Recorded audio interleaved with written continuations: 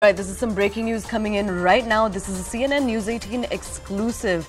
Top intelligence sources have revealed to News 18 about information about the Rinda-Landa Nexus. Now, the jail inmates have confirmed talking to Satta. This is the information that we're receiving.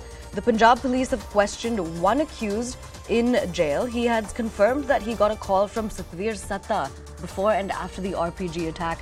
Now, Satta was apparently looking happy after the attack.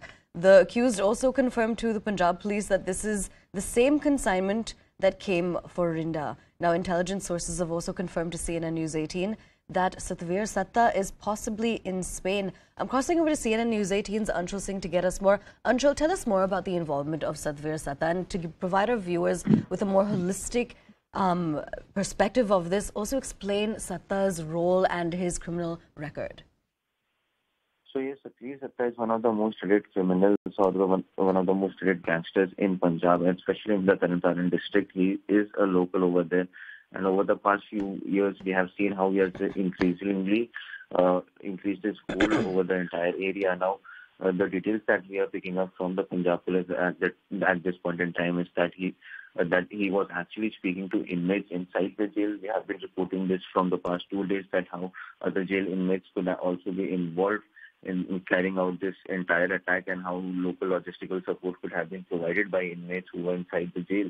And now this has been confirmed to us by intelligence sources. So yes, this is a big development that is coming in the entire investigation that is being carried out by the intelligence agencies in this matter. And also Satta could possibly be in Spain, and this is also a big development as the intelligence agencies have now finally a tag on that, on Satta, and they could actually track his location. So if you see, this actually exposes the entire criminal nexus or the gangster nexus, and how it is very prevalent in Punjab, even after there has been a lot of effort by the Punjab government to make sure that these nexus is broken. But yes, something like that doesn't seem to be happening at this point in time. Also, it remains to be seen as to how quickly can the Punjab police and the Punjab government actually get to the bottom of this, because this is a second such attack on a police establishment,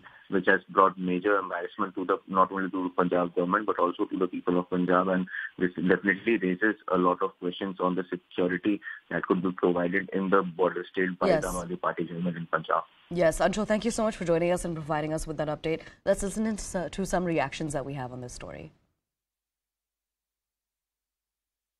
Well, this prima facie seems to be border smuggling, an attempt at smuggling, and therefore this is what DGP Gaurav Yadav seemed to suggest, that there was a low intensity blast in Tarn Taran in Punjab, and probe has been lodged, and even BSF and the other central agencies will also investigate. ऐसे मामलात में अंदेशा लगाने की ज़रूरत नहीं है. ऐसे मामलात के अंदर इन्वेस्टिगेशन करने की ज़रूरत है. इन्वेस्टिगेशन करना चाहिए. जो भी लोग जिम्मेदार हैं उनके खिलाफ कार्रवाई होनी चाहिए. और अमित शाह जी तो बार बार कहते हैं कि जब से सरकार आई है आतंकी हमले ख़त्म हो गए. उनकी जिम्मेदारी ज़्यादा है, वो देश के होम मिनिस्टर हैं. इन्वेस्टिगेट करें और जो भी जिम्मेदार है उसको कानून के हवाले करें.